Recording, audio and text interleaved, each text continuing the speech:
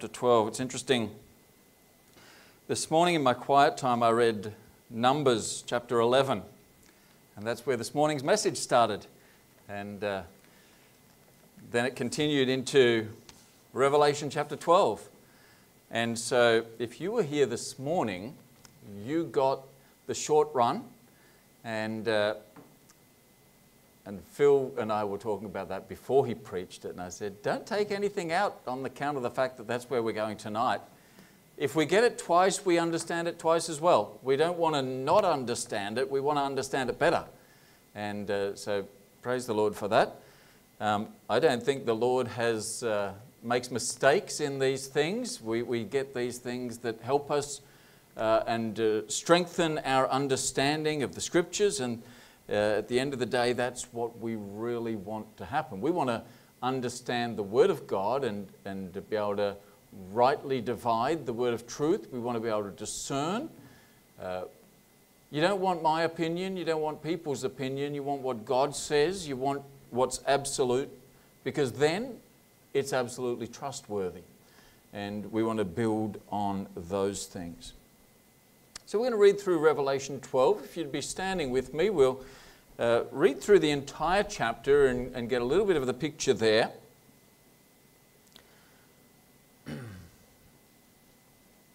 Revelation in chapter 12 in the first verse. And there appeared a great wonder in heaven, a woman clothed with the sun and the moon under her feet, and upon her head a crown of 12 stars. And she, being with child, cried, travailing in birth and pained to be delivered. And there appeared another wonder in heaven. And behold, a great red dragon, having 7 heads and 10 horns, and 7 crowns upon his heads. And his tail drew the third part of the stars of heaven, and did cast them to the earth. And the dragon stood before the woman, which was ready to be delivered, for to devour her child as soon as it was born. And she brought forth a man-child, who was to rule all nations with a rod of iron. And her child was caught up unto God and to his throne. And the woman fled into the wilderness, where she has a place prepared of God, that they should feed her there 1,260 days, well, 60 days. And there was war in heaven. Michael and his angels fought against the dragon, and the dragon fought and his angels, and prevailed not, neither was their place found any more in heaven. And the great dragon was cast out, that old serpent called the devil and Satan, which deceiveth the whole world. He was cast out into the earth, and his angels were cast out with him. And I heard a loud voice saying in heaven, Now is come salvation and strength and the kingdom of our God and the power of his Christ. For the accuser of our brethren is cast down, which accused them before our God day and night. And they overcame him by the blood of the Lamb and by the word of their testimony, and they loved not their lives unto the death. Therefore rejoice, ye heavens, and ye that dwell in them. Woe to the inhabitants of the earth and of the sea, for the devil is come down unto you, having great wrath, because he knoweth that he hath but a short time. And when the dragon saw that he was cast unto the earth, he persecuted the woman which brought forth the man-child. And to the woman were given 2 wings of a great eagle, that she might fly into the wilderness, into her place, where she is nourished for a time and times and half a time from the face of the serpent. And the serpent cast out of his mouth water as a flood after the woman, that he might cause her to be carried away of the flood. And the earth helped the woman, and the earth opened her mouth and swallowed up the flood with the dragon, which the dragon cast out of his mouth. And the dragon was wroth with the woman, and went to make war with the remnant of her seed, which keep the commandments of God and have the testimony of Jesus Christ. Why don't we pray, shall we? We're thankful, our Lord, for the Word of God. We ask that you would give us good comprehension of it. Help us, Lord, to recognize the truths we've already considered. Help us, Lord, to be able to place the truths that we read of. And Lord, we ask that you'd bless our consideration of your word with personal challenge and growth this evening. And so we look for your blessings and ministry to our hearts. In Jesus' name we ask it. Amen. Thank you. You may be seated. So we're looking this evening at the subject of the woman, the child, and the dragon. It almost sounds like the title of a book, doesn't it? The Lion, the Witch, and the Wardrobe, or something like that. I don't know where these things come from, but these are the three main players of our text, and what we want to do this evening is just consider what is God trying to teach us as He gives us these pictures. What's His agenda? What's going on here? And what does He want for us to learn from it? And hopefully we'll learn some things as we go there. Again, some of these pictures, as with the pictures that I use regularly, they're whatever I can find that best describes what's given in the Scriptures, and some of them may have different histories that we wouldn't agree with. So the pictures are just for visual understanding.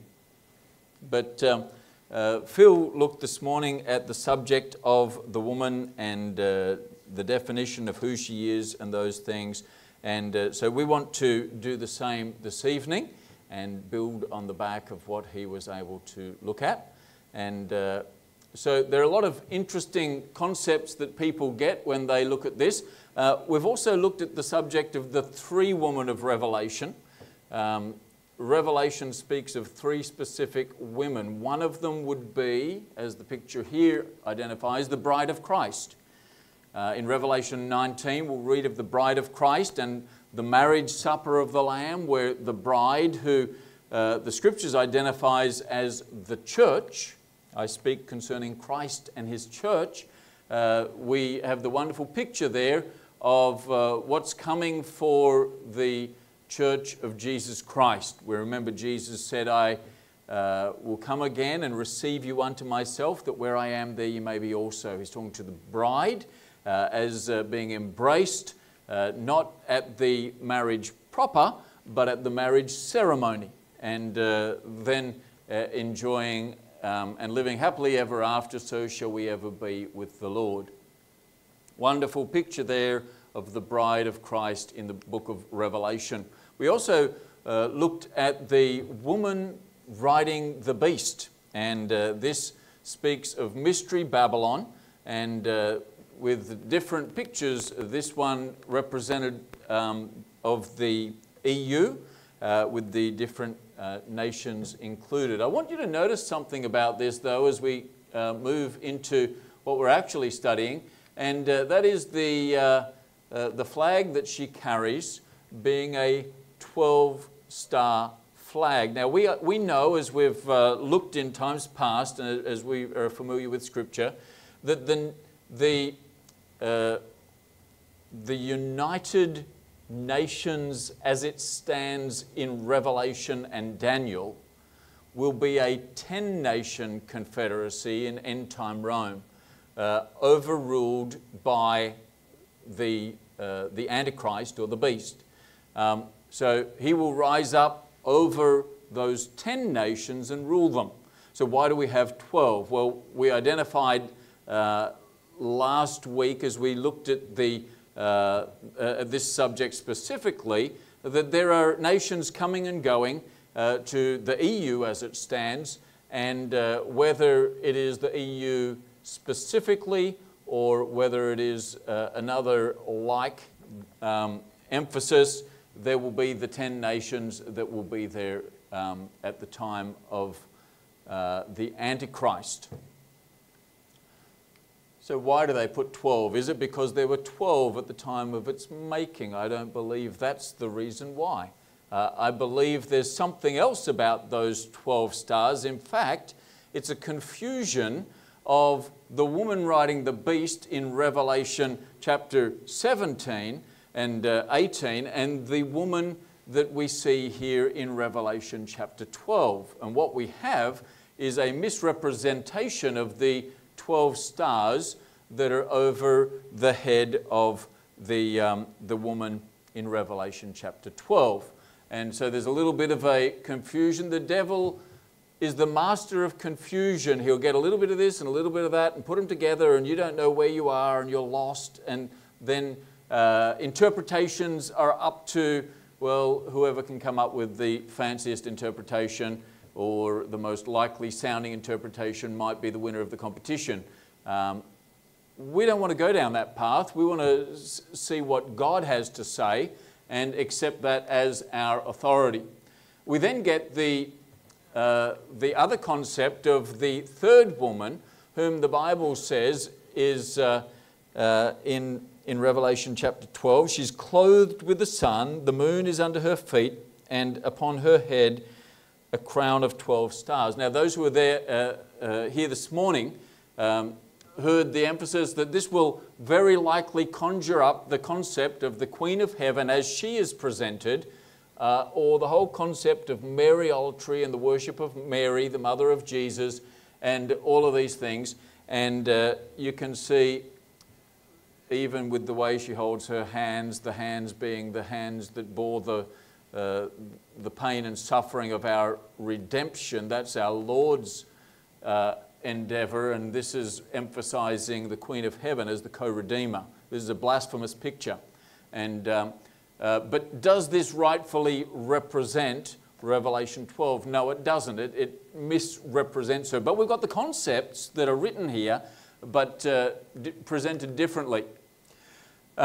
So what is Revelation 12, and what is it all talking about? Well, let me give you some ideas. That's an interesting set of notes. They're not my notes that I'm after.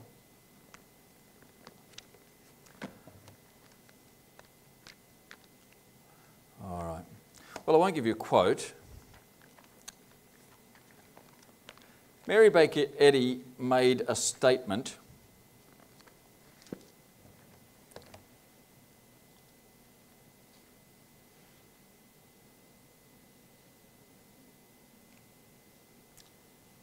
in my other notes. And she made a statement basically that suggested God presented himself to man. And we see in the Lord Jesus the presentation of God in his manhood. And so that we can understand God. Jesus represents God in his manhood. But she said, well, God created man and woman in Genesis, so wouldn't it be appropriate for the other side of God to be seen? Now, that's a problem in itself. It's a misrepresentation of God himself. So she said, the representation of God in his womanhood is seen in me. And Mary Baker Eddy presents herself as the woman of Revelation chapter 12, and she is God manifest to be worshipped and recognized, and she is the Queen of Heaven, as it were, represented in Revelation chapter 12. And she has much more to say on the subject, and others referring to her blasphemously suggest that she is the woman of Revelation 12 in her representation of God and her placing herself as the equivalent of the Lord Jesus in that state. We don't want to accept any of these things, but what we see as we look at concepts like that is exactly what the study was about this morning, and that is, if you're not tied to the scriptures for definition, then you're open to your imagination for interpretation. It can come from anywhere. And of course, we don't want to go there. A number of years ago, there were people who said, there's a planetary lineup all happening. If you look at what's happening, this is 2017, all the planets are lining up, and it's the fulfillment of the prophecy of Revelation chapter 12. And I looked at Revelation chapter 12 and thought, there's no prophecy about planets lining up in Revelation 12. But here it is. As you look up in the sky, those who follow their star signs, and I don't, but you'll recognize Virgo and Leo. Leo the lion, Virgo, the Virgin, as two of the star constellations that are in the sky. Now, on a given date in 2017, there was the alignment of the moon along with the sun with some of the other heavenly bodies, Jupiter here, Mercury, Venus, and so on. And all of these things, in their suggestion or understanding, identifying the woman, the virgin. Does it say in this passage it was a virgin?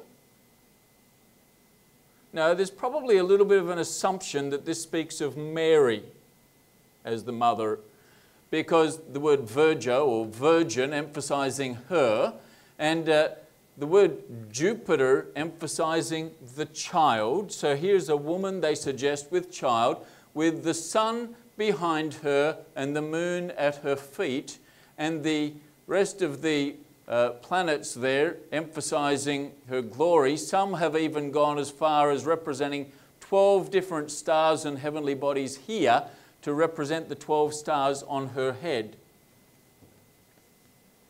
Now, I think their whole objective is unbiblical. God didn't want us reading the stars to find out about prophecy. What did He want us to read to find out about prophecy? Thus saith the Lord. Did He hide His word in here so we can't find it, or did He tell us in plain words so that we can understand it and find it? He gave it to us in plain scripture, in plain words, in black and white, for the purpose of understanding.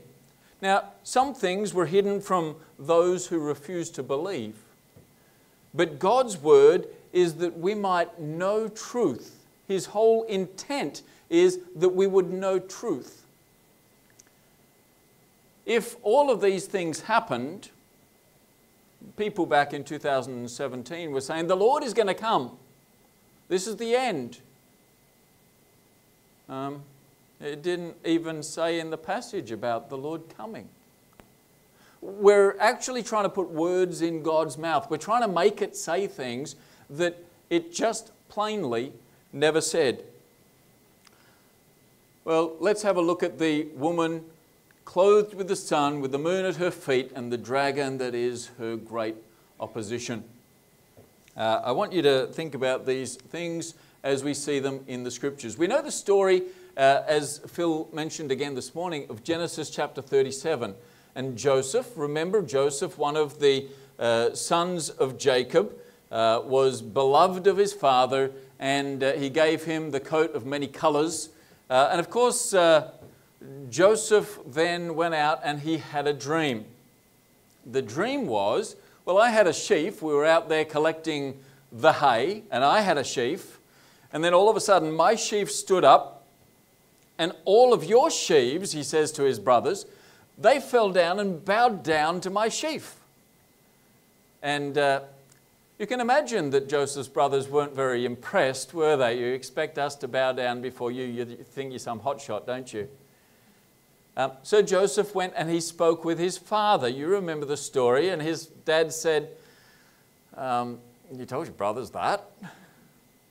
Well, that's not very wise, is it? Obviously, you're not going to get any brownie points with your brothers telling them they're going to worship you. And quite frankly, I think it's a bit conceited of you to think that of yourself. So Joseph went back. Maybe they thought he'd had too much sun. He'll get over it. And he has another dream. And in his second dream, he dreams of the sun and the moon and the 11 stars falling down to bow before him. And he shares that with his dad. And wow, Dad says, you're in real strife now. You're not going to win any brownie points with that. And his brothers, well, they hated him. And when they saw him coming, what did they do with him? They sold him into slavery, didn't they? They hated him because of his suggestion that the sun representing his father, the moon representing his mother, and the stars representing his brethren would fall down and worship him. We see the identification from Joseph's interpretation of the dream there, that he understood what God was telling him of the future. God was revealing the future to Joseph, as he later would do in further times with Pharaoh's dream and so on. But what we do see, and what's relevant to Revelation, is the identification of the 12 tribes of Israel and the parentage of such. We see the nation of Israel represented here.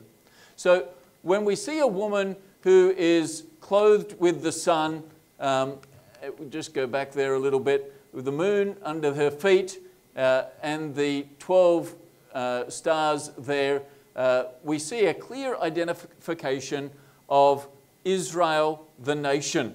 Now, if you're going to try and place this as Mary, you're also going to find that this was the mother of the child.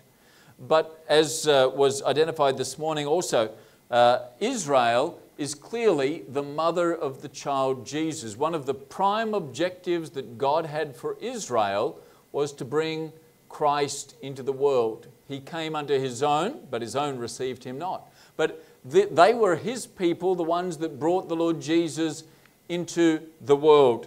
And God used Israel to bring Israel into the world, just as today he uses the church to bring Christ to the world. So Israel brought Christ into the world. The other player we see here is the devil, and he's known here as the dragon.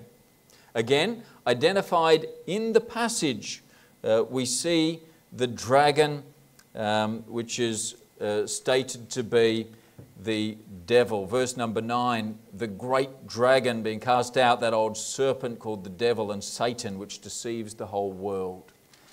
He was cast to the earth. And so we see that the devil hated the Lord Jesus. Now, right from the beginning, the devil has hated Israel. Right from the beginning, the devil has wanted to do away with the Lord Jesus. Right from the prophecy of redemption, the devil has hated the Redeemer and thereby has hated Israel. Right from its outset, the devil has tried to destroy Israel. From the Egyptians taking the Israeli men as they were born, the man-child, and throwing them into the Nile to do away with the Israelite nation, the devil hated Israel. From the opposition of nations throughout time, the devil has been fighting against Israel, the great dragon. Of course, in time as Christ was to be born, as God testified that as to the wise men and others, we find the devil going into overtime to try and deal with this issue of a Redeemer to be born. The devil, of course, tried to make it impossible for Mary and Joseph to find a place to give birth. After the birth of the child, he brought national enmity against the Lord Jesus, and Herod would have the children put to death. All of these things was the devil in his hatred and endeavor to do away with God's Redeemer. In this passage we see the great dragon, verse number 3, identified as having 7 heads and 10 horns. 7 heads and 10 horns. Now we saw the beast last week that had 7 heads and 10 horns, and that was representing the beast. The 7 heads were identified biblically as the mountains on which the woman sat. The horns were identified as the kings that would be under the rule of the Antichrist. It's interesting that the beginning of that beast, he finds his beginning in chapter 13. In chapter 12, though, we see the dragon, the devil, having the control of the 7 heads and the 10 horns. So before the Antichrist has his place there, the devil is already working his agenda with the 7 heads and the 10 horns. He's already working the works of darkness. We might see that with the concept of the mystery of iniquity is already at work. Even though the Antichrist is not yet here, many Antichrists abound, but that's the devil working his work. And so the beast that then comes with 7 heads and 10 horns, of course, all of those representing very clearly stated things. But we notice here, as the devil is said in this passage to be cast out of heaven and cast to the earth, in Revelation 12 and verse 12 we read, "Therefore rejoice ye heavens, and you that dwell in them. Woe to the inhabitants of the earth and of the sea, for the devil is come down unto you having great wrath, because he knoweth that he has but a short time." He knoweth that he hath but a short time. So the devil comes down with extra fury. When does he come? Well, this is speaking of the Revelation period, the tribulation period, as he comes down and unleashes his fury over the earth. After the rapture of the church, after the Holy Spirit is taken away, after the he who now letteth will let until he be taken out of the way, after the removal of the Holy Spirit in the local New Testament church, we have the beginning of the tribulation period, the rise of the Antichrist, the rule of the devil here on earth. All of those things will play their period, play their part for their period of 7 years there. The emphasis of the passage is very much a Jewish endeavor, as we see the devil working over the Antichrist. We see in the first 3.5 years of the tribulation period, Scripture is very clear with the 10 nations being established, that Israel can worship in their temple, of course, until they're put out with the defiling of the temple, central midway through the tribulation period. At that time, Antichrist will reveal himself for who he is. But I want you to notice we've got there the emphasis of we've got a short time. While the 7 years is known as the tribulation, the last 3.5 years is identified biblically as the Great Tribulation. The emphasis of a short time is focused by the devil, and he puts the pressure on Israel. His hatred for Israel is taken to new levels.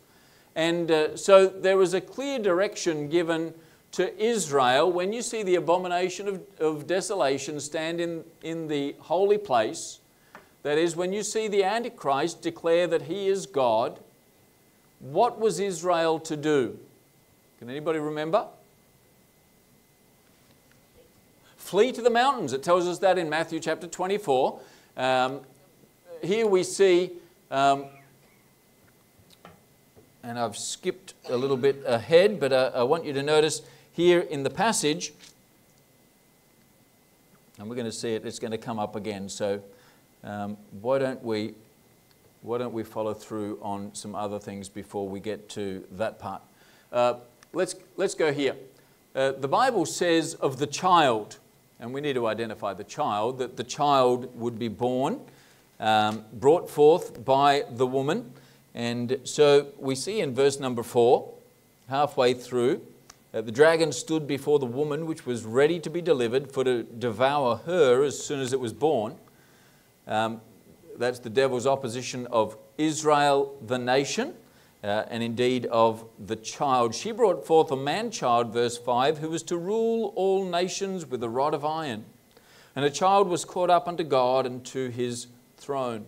You notice a couple of things there of the ruling the nations with the rod of iron. Scripture is very clear of Christ coming to rule with the rod of iron.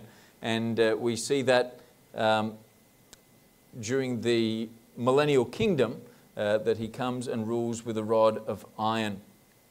But then we see his ascension here as he is caught up. So the devil was hostile towards Israel, then he was hostile towards the Lord Jesus when he was born, to the point where he organized to have him put on the cross. And then, of course, the Lord Jesus was caught up to heaven. That's his ascension, isn't it? Now, some have suggested ruling with a rod of iron means, well, that was his rod. If we read the 23rd Psalm, what do we read about a rod? They comfort, thy rod and thy staff, they comfort me. And some have said, oh, the Lord Jesus comes in loving comfort, and that's him ruling with a rod of iron. That's not really the concept that's given in the Scriptures. Scriptures speaks of the shattering of the earthen vessels, and he said the Lord Jesus will rule with a rod of iron. As pottery is broken to shivers, so the Lord will rule during that period.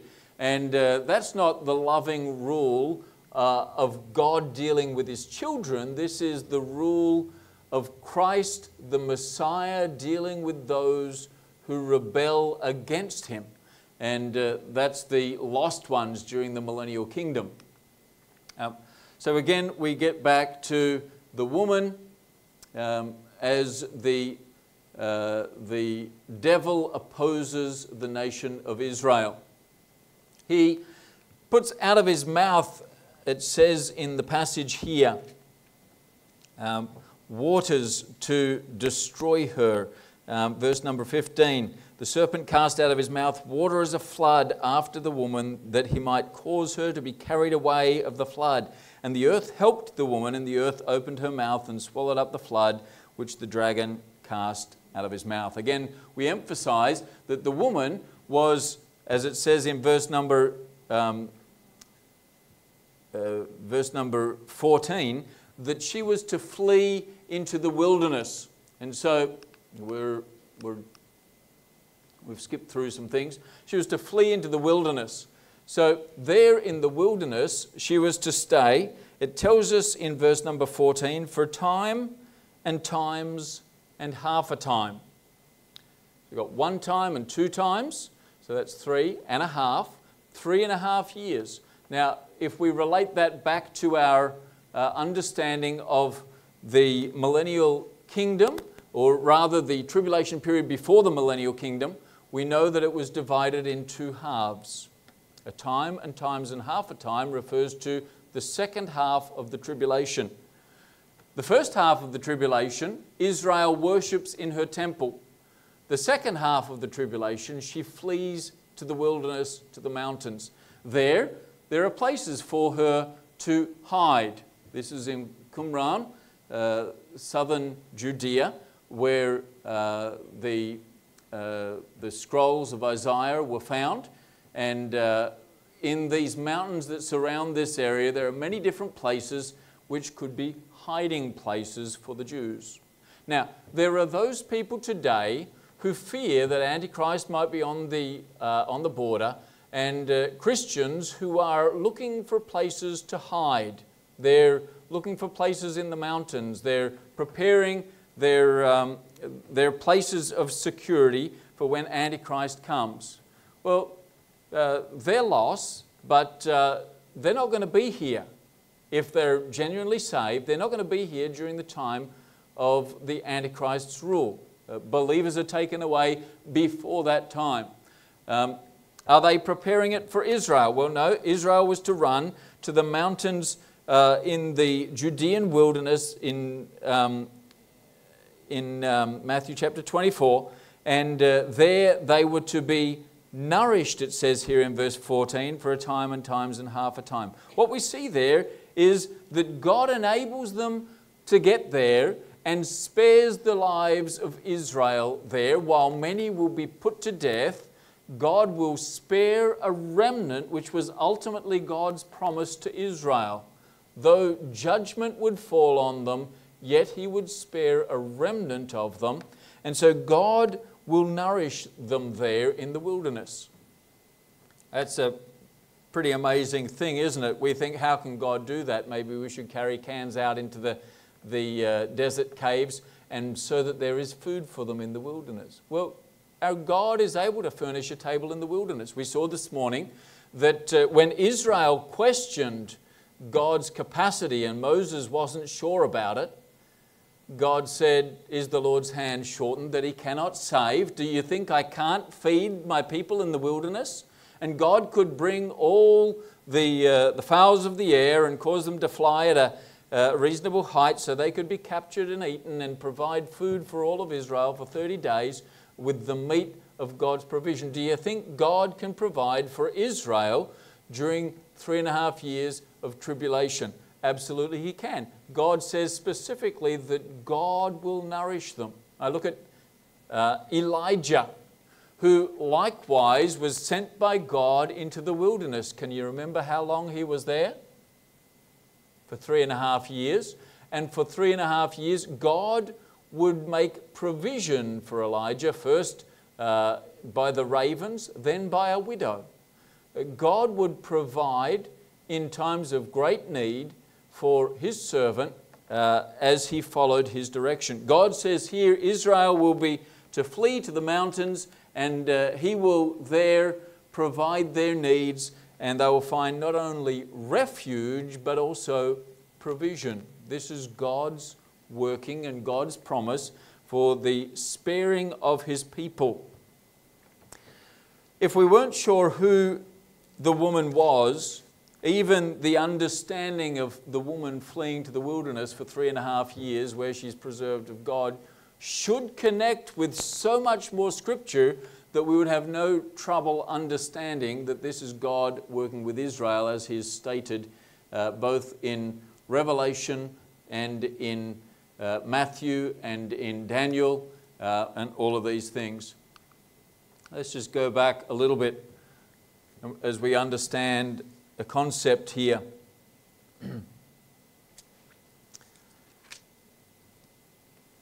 It's going to be a tough time. The tribulation will find Antichrist in pursuit of Israel to destroy them. And when they're preserved of God, he's going to turn to anybody he can find who he can oppose. Verse number 17, we read, the dragon was wroth with the woman and went to make war with the remnant of her seed, to keep the commandments, which keep the commandments of God and have the testimony of Jesus. So he's going to be out to get whoever he can that holds the testimony of Christ. Look at verse number 10. I heard a loud voice saying in heaven, now is come salvation and strength and the kingdom of our God and the power of His Christ. For the accuser of our brethren is cast down. You say, is that salvation, or is that bad, or is that good? The devil being cast to the earth, well, that's surely got to be bad. That's going to bring great trials, which accuse them before our God day and night. Or is it good? We read in verse number 11, they overcame him by the blood of the Lamb and the word of their testimony. And hence the picture here, they overcame him by the blood of the Lamb.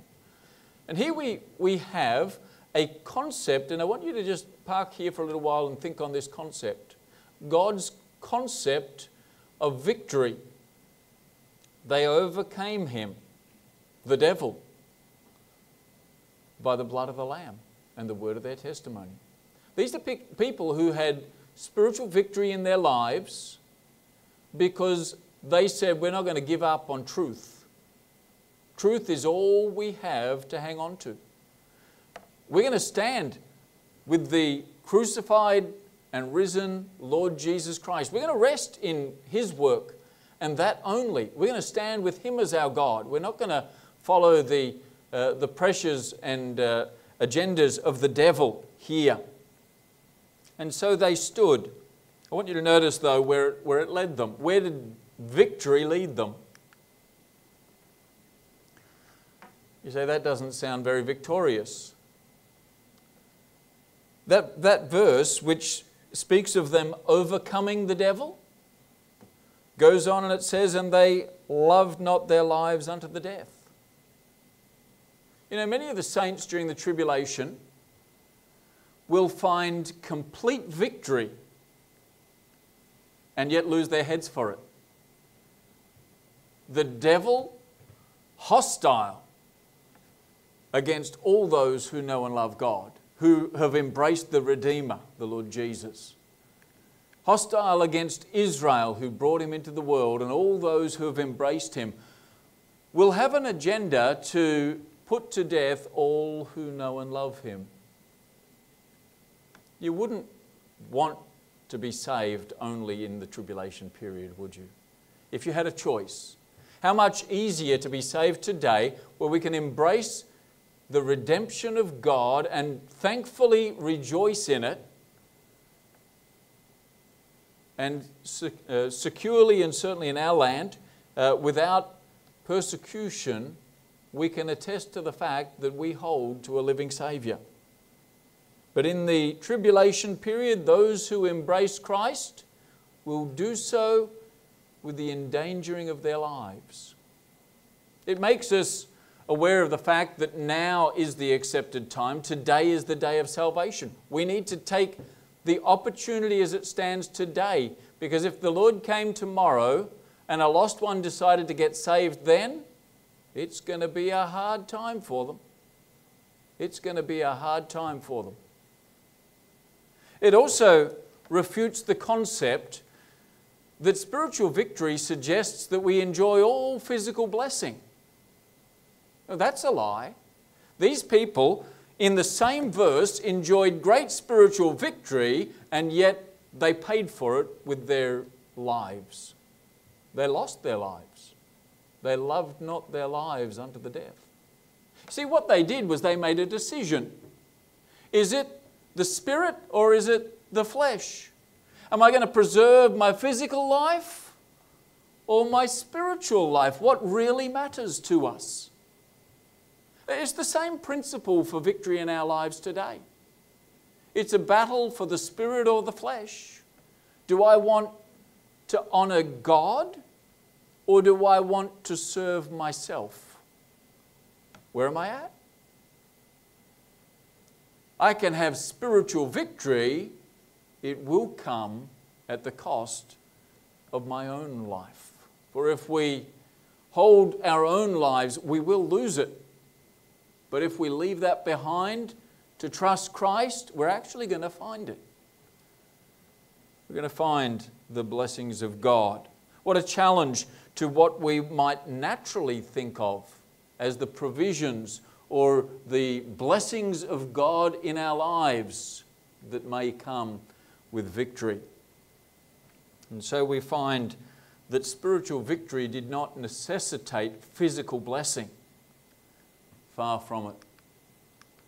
Passing through the wilderness, we get to this concept in Daniel 7 and verse 25, speaking of the Antichrist there. He shall speak great words against the Most High, and shall wear out the saints of the Most High, and think to change times and laws, and they shall be given unto his hand until a time and times and the dividing of a time. Again, the devil has a short time. Here, we're talking about the last 3.5 years. Antichrist is going to tighten the screws. He's going to make it very hard for all those who name the name of Christ. But ultimately, the kingdom of Antichrist ruled over the 10 nations, the same kingdom which is the kingdom of the devil at that time, will be destroyed when the Lord Jesus comes and sets up his kingdom on the earth. So, did the devil win the battle? Well, he wins just for a little while, doesn't he? He seems like he's the victor. He can breathe fire and threatenings, and he can make it difficult for Israel, and he can destroy the saints through that period of time. But I want you to just turn over with me to Revelation chapter 20, if you would. Revelation chapter 20.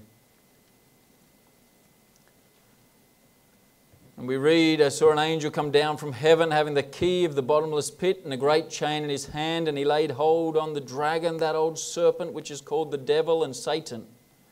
This is the same old dragon, isn't it? And bound him 1,000 years and cast him into the bottomless pit. Who's laughing now? Who's the victor now? Oh, the devil that thought he was so capable and so able to overcome the people of God, and indeed to overcome God. No, he's the loser. Oh, but he's only there for 1,000 years, right? Well, we come back to, in verse number 10 of that passage, the devil that deceived them was cast into the lake of fire. Verse number 7 tells us when the 1,000 years are expired, Satan shall be loosed.